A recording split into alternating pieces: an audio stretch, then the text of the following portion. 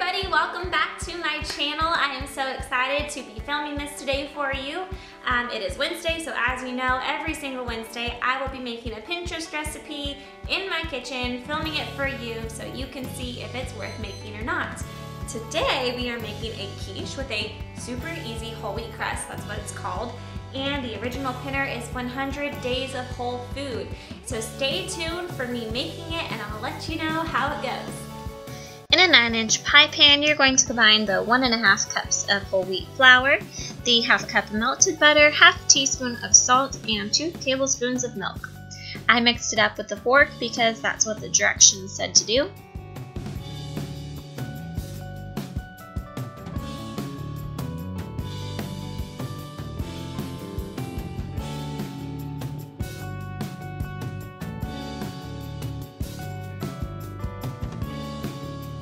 And then I started to smash it up with my hands, forming it into a ball and then pressing it into your pie pan and bringing it up along the sides of your pie pan. And then as you can see, it's kind of, the mixture is interesting. It's starting to crack as I try and pull it up. So as I'm pulling it up, I'm also pressing it down because I do not want any gaps to be in there so that the egg mixture stays on top of my dough and not doesn't kind of go into it and underneath it. Now for the quiche filling, we're going to add our 4 eggs and our 1½ cups of milk into our bowl, and we're going to mix it up really good.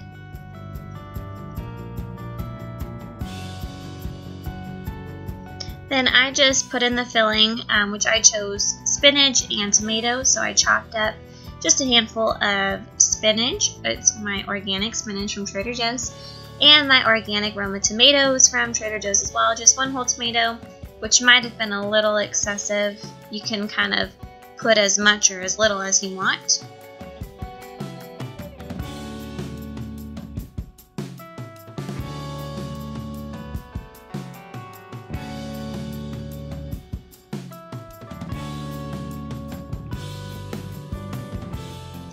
Then we're going to mix it up and add salt and pepper to taste, and then pour it into our pie pan. I also wanted to add bacon because what is a quiche without bacon? So I already cooked the bacon and now I'm cutting it, and I'm just going to sprinkle it on top of our quiche, followed by some shredded cheese.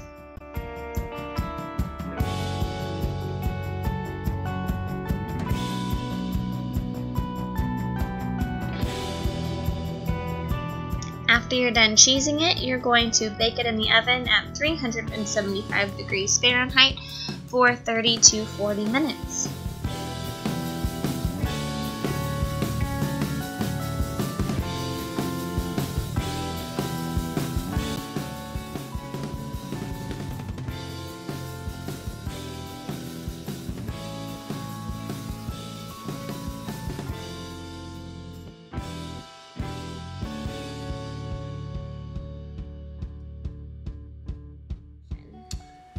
So this is the second time we're recording this because, like a great husband, I deleted the other video. But in regards to the quiche, it was terrible. It was really dry, kind of bland tasting. Is it a Pinterest win or a Pinterest fail? Neither. And would you want me to make it again? No. Okay, you heard it from the man himself. It is not husband approved. Oh. Bummer. Okay, so it wasn't the best recipe we've made on Pinterest before, but that is to be expected when you're trying all these recipes. You never know which one's good or bad. This is a perfect example of why you should watch my channel so you don't make the mistake of making these things yourself. Here's the thing though, we all have different taste buds, so something may taste bad to me, but it may taste good to you. I'm just kind of letting you know what we thought of it and the general gist of this recipe in particular. I feel like it had a little too much milk. I think it was a little too runny, and I think it needed less milk. I also think that because I used an entire tomato, it got a little watered down from the inside of the tomato, so maybe I would opt out to just doing the outer part of the tomato opposed to the inner guts. In terms of the crust was gross. The crust was not good.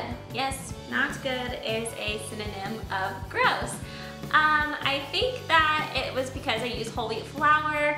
However, I didn't feel guilty eating it because I knew it was a better option for me to eat, but I think that I will just stick to scrambled eggs in the future.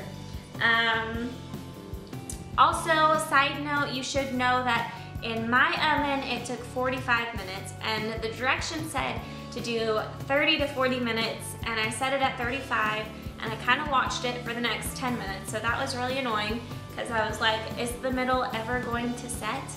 I don't know, but I took 45 minutes, so keep that in mind if you do decide to make this, which I don't recommend you do. However, we did salvage the egg mixture because we made burritos out of it. So this is what we thought of the quiche with the super easy whole wheat crust. The title is good though, it is true. The crust was super easy and it was whole wheat, so good job on being truthful in the title. But anyways, I would not be making this again. I don't recommend making this yourself either, but if you do decide to make it anyway, let me know what you thought. Again, as always, subscribe to my channel for more, and let me know if there's any recipes you want me to make in the future. Thanks for watching, and I'll